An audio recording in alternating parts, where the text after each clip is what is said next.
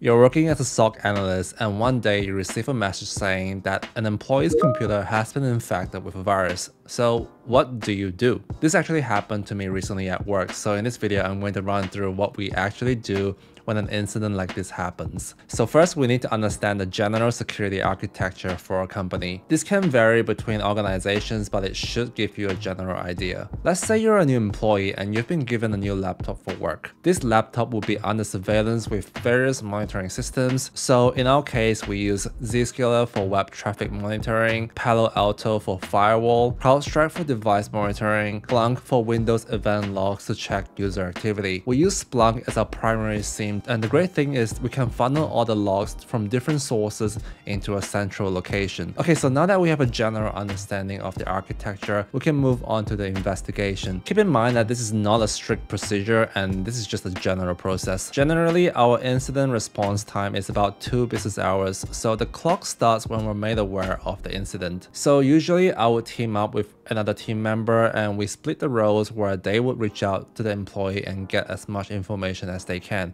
My job would just start digging through the logs in parallel to see what I can find. But the first step is to isolate the laptop from our network. What I do is go on CrowdStrike console and get the host information there. So I'll put in the user's laptop and host name here. So in this console, I can view information like the online and offline times for the device. I can also network contain this device, which basically cuts off all the traffic on this laptop and isolating it from our network. Scrolling down the panel, we can also see the history of what times the device was logged on and which user accessed the laptop. So in this particular incident, I could only see the owner of the device logging on, so it's safe to rule out that their laptop wasn't hijacked or anything. The next thing is to check for any system detections on this device. So whenever a malicious file like a virus was downloaded onto a laptop, the CrowdStrike sensor would detect it. So I need to go into endpoint security, endpoint detections, and put in the same host name and see if we get any hits. In this case, there wasn't any detection, so this indicates that the device was not infected with virus. Once the device has been isolated, the next step is to start remediating the threat. So we need to look at the web traffic for that user. So by web traffic, I'm mainly looking for browsing history. PSA for everyone, going into incognito mode is not going to hide your browsing activity. We can still see what you're searching for, so don't search for anything you wouldn't want anyone to see. Anyway, so for this, I can just search on Splunk and look at the index and run through the logs. So it will be index equals Zscaler,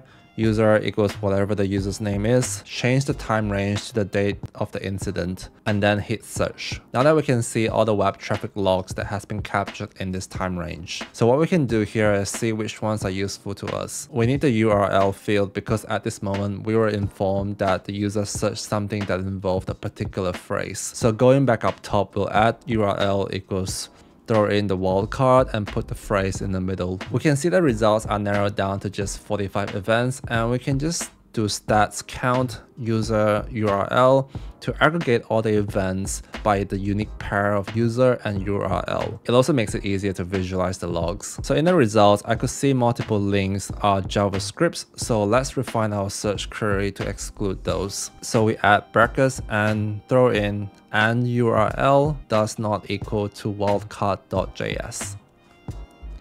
Okay, so now we're down to 29 events. Since it's only a handful and there's duplicate domains, I can just easily run through the links through a URL checker to see if I get any malicious hits. So let's drop one of the links in there, and we got a hit here. This one is flagged as malicious, so we need to block this one off. So during this investigation, my team member informed me on the specific website that the user accessed. So this was critical for me to narrow down the investigation. The first thing I need to do right away is block the website. Easiest way of blocking it is on Splunk SOAR because we already have the Zscaler API configured there. So what I do here is just run the action Zscaler, block the URL and just paste it in here. Now that we've blocked off the root source of the incident, we need to see if there are other websites involved. To do this, we need to use a sandbox environment, which is basically an external VM outside of our network. I personally use AnyRun, so I'll just drop the website here and run a public task. The good thing about AnyRun is it will give you all the connections and all the IOCs that it finds and groups them up neatly. So here we can see that the user actually clicked on the link which took them to a PDF,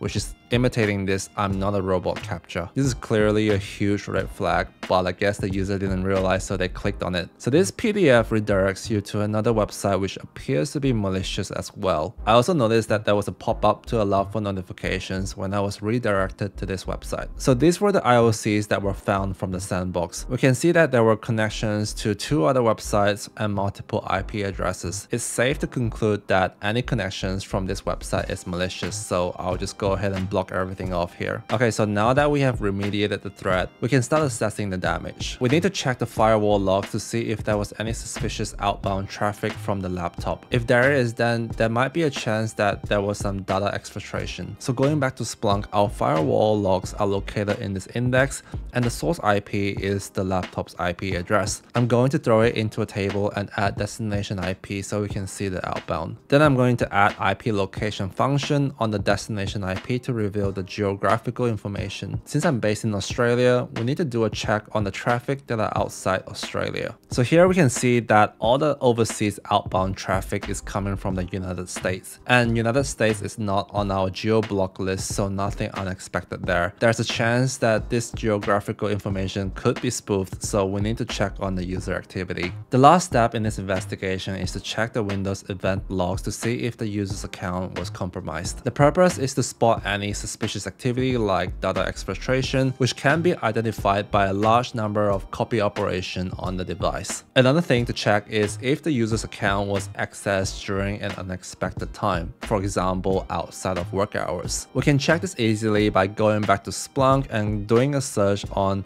Win Event Log Index, which contains user activity logs. We can filter the source to security and signature to this one here. Add in the username to narrow down the search. Also add them to a table so we can view it easier, and sort the time by descending order so we can get the latest event up the top. And just like that, we can see the sign-on times for this user. So after a thorough investigation of our findings, we were able to conclude that the user had not downloaded any virus, so the device itself was clean. There was no data exfiltration as well, so the severity of this incident was low. The user told us that they were seeing spam and scam Windows notifications, which they thought it was a virus. We found out that the notifications was the result of clicking on the allow notification on the malicious website. So the fix was an easy remediation on the notification settings. Okay, so you probably thought that was a lot of stuff to search, and you're right. This is where a dashboard comes handy. So to increase efficiency on investigations, we can create dashboards which contains each of the searches that we have done. This way we can just pull up all the logs simultaneously with just a simple user search in the text box. Leave a comment if you want me to do a video on creating dashboards for things like this. Alright, so that's pretty much the investigation part done.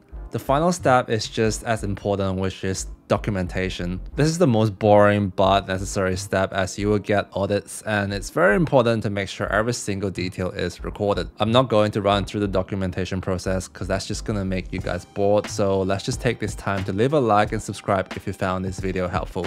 Thanks for watching.